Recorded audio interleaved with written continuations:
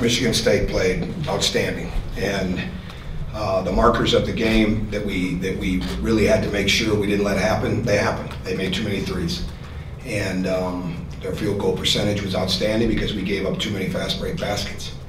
And we didn't do, the disappointing part for us is, obviously we did a very good job in the first half, or a very solid job in the first half, but we did not continue that by playing the personnel as well as we needed to. And they just were too comfortable. And when they're comfortable, I mean, they're pretty good when they're not comfortable. But if you let them be comfortable with how they're playing and getting great looks and not taking things away from them, then that makes them even that much better. And the 12 and 19 in transition, I think for the points, that was crucial. You just can't do that. You can't give up a team. And their break was so good. And they always have an outstanding break, and today it was as good as it's been that I've seen. But we participated in that a little bit. We didn't get back and find shooters as quick as we needed to. But we let their best players be comfortable. And Forbes, when we played the screens the right way, we were good. When we didn't, he made us pay. That's what really good players do. And Denzel and Matt were outstanding.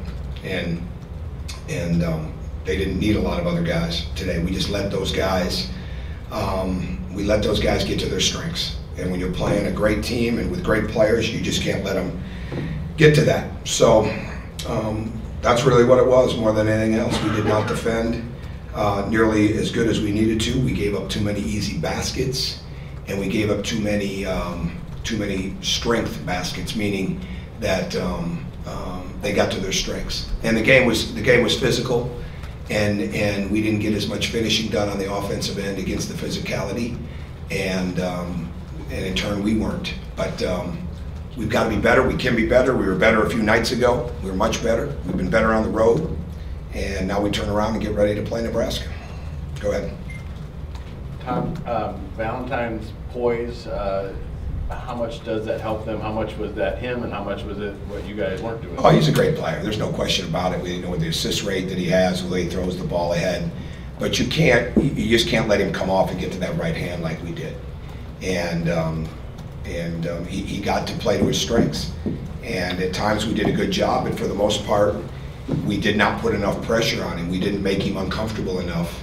So he's a guy that he can do a lot of different things because of his vision and because of his ability to play through traps. But you gotta wear him down. Purdue showed that the other night. I mean, you've got to get into him and put a lot of heat on him, and we just didn't do a good enough job of that. So we've got to learn better for the next matchup, with the next team we see.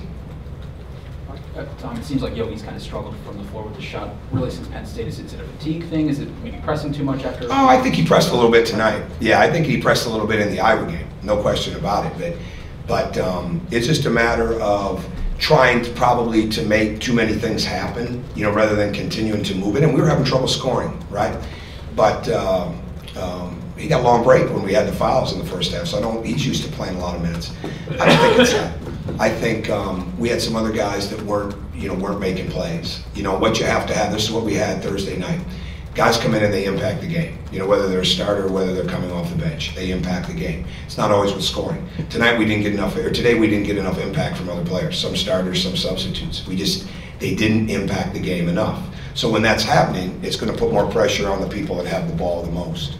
So I'm not worried about his shooting, and I'm not worried about his minutes. We prepared hard. We didn't physically go hard, to get ready for this game. We just didn't have the time frame, right? I mean, you end and you're not out of the building till 12:30, 1 o'clock Friday morning, and it would have been crazy to have long drawn out practices coming in to deal with this.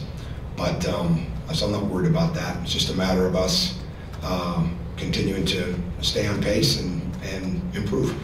I guess just to follow up on that, and maybe you addressed it a little bit there, but we've talked about how Yogi's helped other guys through this season, that he sort of brought other guys with him, led well. I think guys have even talked about how he's helped them break out of slumps. Is it maybe a little bit on teammates to help him get through? No, I don't think it's that at all. It's some assists. We don't really talk about slumps. It's not a real issue. He's not in one. It's a matter of taking what the defense is giving you when you've got the ball in your hands a lot. I'm sure he'd like to be at the foul line more. You know, he's trying to get to the rim more at times. And when we made, what did we make? 11 threes, but we needed a few more from some other guys. So no, we're not going down the slump road. We're going down, and we just need to get better in all areas, and it really starts with our transition defense.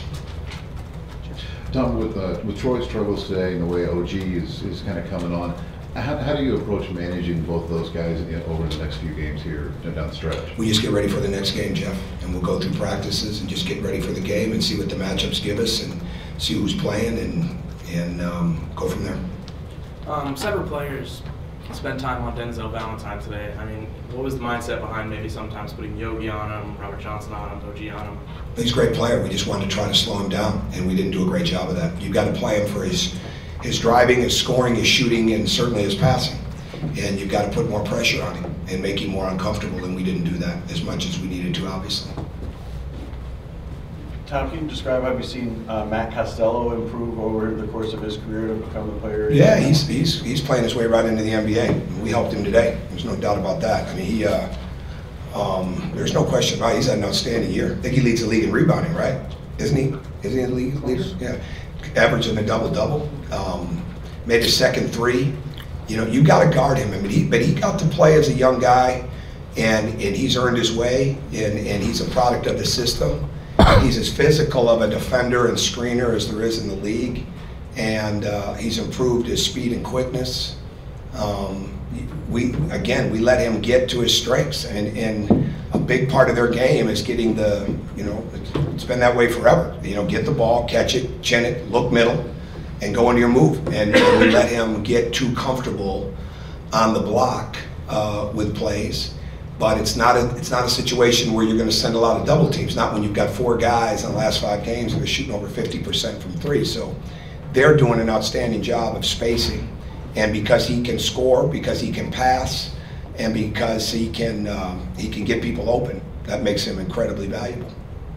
Tom, is there any common theme to the transition defense issue? Is it more on the guards? Just today, it's a good question. The biggest problem, we had 2 people in the paint. Okay, you got to get 1 person in the paint and get the rim covered because they run so well. But then you got to get out because and a couple times we didn't get the wings. It's not as much about stopping the ball in this game as it is getting the wings covered because they run to the wing and the corner so well.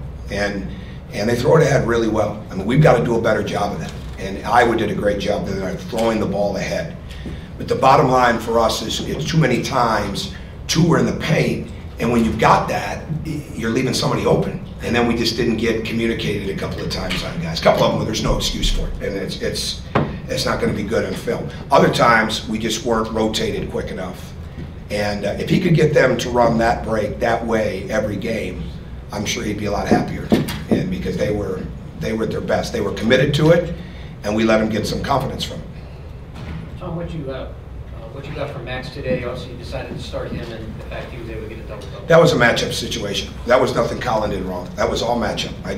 We didn't want Thomas to start on Costello because I know Tom's mindset, right? And I've seen it with Zeller and I've seen it with Vonleh, and they would have just tried to attack him, right? I mean, and the bottom line is, they were going to guard him, but we wanted to let Thomas get stabilized in the game.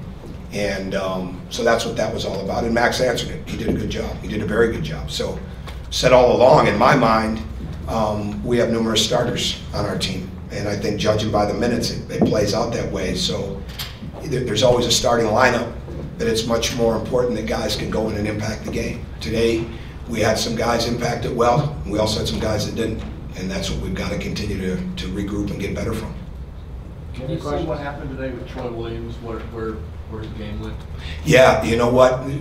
Bottom line, this is a great thing with him. He's got to understand how to impact the game more when they're taking things away.